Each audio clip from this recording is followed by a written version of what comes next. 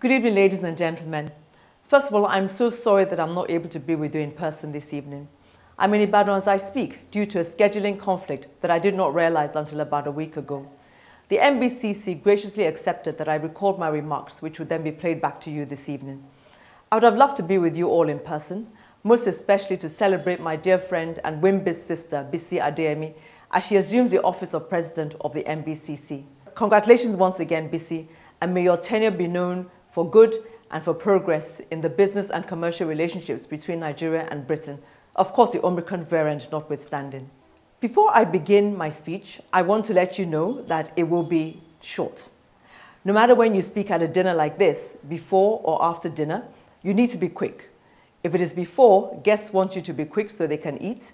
If it is after, guests want you to be quick so they can go home. I have no idea at which point of the event this recording is being played back, but I will assure you that I will be efficient in my speech. I have been steeped in technology since 1983 when I graduated with a bachelor's degree in electrical and electronic engineering.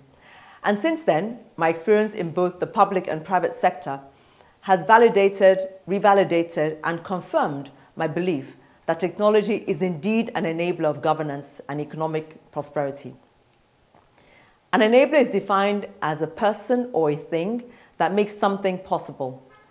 Information and communication technologies, ICTs, are definitely a thing that makes economic prosperity and good governance possible for a nation, especially a developing nation like Nigeria. If we didn't believe this before, the COVID-19 pandemic has shown us in many different ways the importance of information and communication technologies. They saved us from a total collapse of the global economy.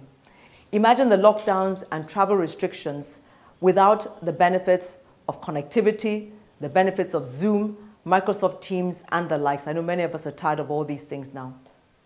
But let me use my current context and role as a VC investor, a venture capital investor in Africa, to illustrate more graphically how technology enables economic prosperity.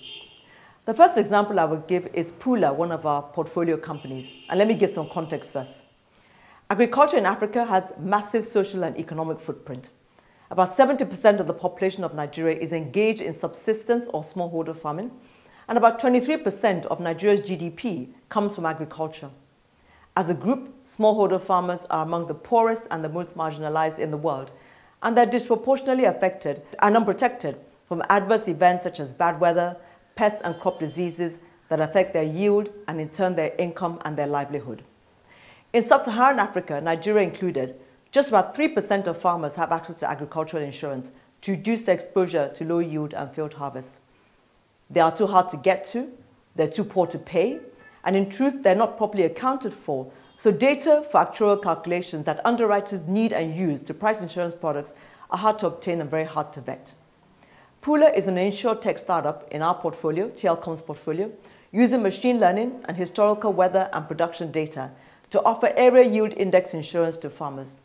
They provide the actual data for insurance companies to price and underwrite this risk at less than $5 or 2,500 Naira per season. Payment for the insurance is innovatively bundled into already existing agricultural subsidy programs of national governments and also of NGOs, making these subsidy programs more productive and more useful than ever before. Pula has insured over 5 million farmers in Africa to date, several of them in Nigeria. This is tackling economic prosperity for the largest section of our population and one of the largest contributors to GDP.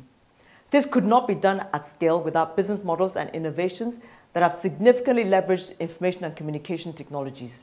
There are probably no subsistence farmers in this room today. So while the last example may interest you, it may not resonate with your context or with your own experiences. So let me use the example of another portfolio company, AutoCheck. The process of selling and buying cars in most African cities, Lagos included, is a major pain point. Prices are not standardized, which means you need to have conversations or visit multiple auto dealers physically to ensure you're not being cheated. It's difficult to ascertain the condition of the car, and even when you solve all of these problems, you still have to deal with financing if you don't have enough money, and options are limited and they're expensive. And then after you've successfully purchased your car, getting insurance, maintenance, registration, all of those other things are a nightmare. AutoCheck automates a price discovery process, showing at the click of a button the expected price for a particular make, model, and age of an automobile. It provides a platform where individuals can easily sell their cars, they can buy new cars with access to credit, solve all the documentation processes, and access certified technicians for repairs and servicing. For car dealers, AutoCheck provides them with a digital platform which increases their reach for buyers and also serves as a source of additional revenue for all the service partners involved in the value chain of purchasing, selling, and maintaining a car. AutoCheck highlights how technology can serve as an enabler of economic prosperity at several income levels, while at the same time improving the quality of people's lives.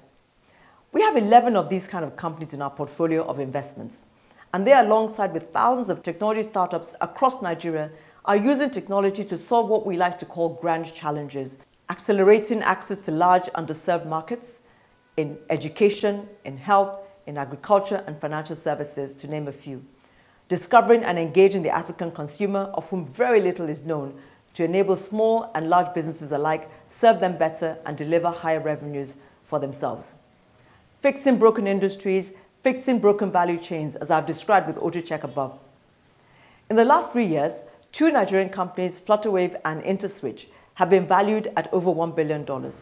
3 if you count Andela, which has very strong Nigerian antecedents.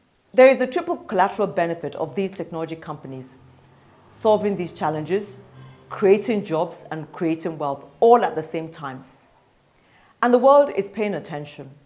African startups are on track to close the year with almost $4 billion in venture capital investments. Nigeria's share of that is just shy of $2 billion. Venture finance into tech companies is potentially becoming our largest source of foreign direct investment. These funds are fueling innovation, they're fueling youth entrepreneurship, and an inclusive economic prosperity. Let me now move to the second part of the topic. How can technology or ICTs enable governance? This has been very well researched and proven, and indeed the Nigerian government, successive administrations, have and still are striving to use ICTs to enable governance, albeit with mixed results. Several government services can be accessed online through citizen-facing online platforms, application for driver's licenses, passports, company registration, tax returns, at least in Lagos State, to name a few. Payment for government services through various payment gateways have to a certain extent reduced revenue leakages and improved transparency and accountability. Websites and other forms of electronic media that inform and engage citizens. All of government plans and all their different activities are available on the internet, including all the statistical data that is collected by the National Bureau of Statistics. Clearly, there's still some way to go for us to really get the benefits of ICTs in governance. As I said earlier, successive government efforts have resulted in mixed outcomes and results, but they are headed in the right direction, and I think that's the most important thing. I think I can speak from experience when I say that national and subnational governments need to focus on several areas to ensure ICTs really enable governance and citizen satisfaction in Nigeria.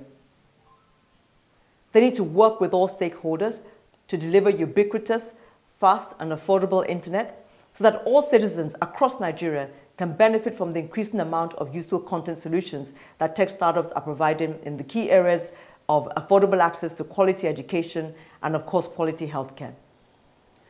Governments can ensure that this infrastructure, in all its ramifications, is extended to government ministries, departments, and agencies so that they can deliver more citizen services online in a seamless, convenient, and user-friendly manner, and ensure that civil servants have the capacity and the competence to work productively in a digitally enabled ecosystem as we have today. Governments at the national and subnational level can support the development of digital literacy skills to ensure that all Nigerians can participate in the digital economy as it evolves. They can also embrace social media and continue to publish more information online to inform and engage citizens while deploying innovative regulation to minimize content that harms both state and individual players. Thank you very much for listening and enjoy the rest of the evening.